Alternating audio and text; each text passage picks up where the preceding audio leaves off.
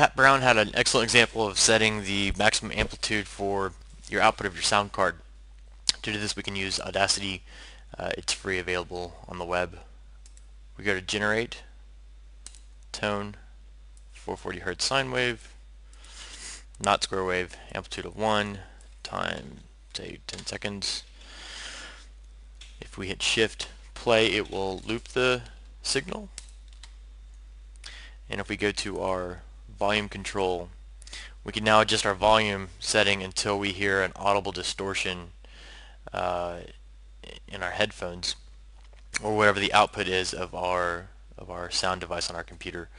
Uh, to really hear it, if you crank it up, when you release the button, you can hear the ding from Windows, and it will just be completely distorted once you reach the maximum event. But you should be able to hear audible distortion coming from once you reach your maximum output gain. Further information you can find on sonodcon.com via the newsletters.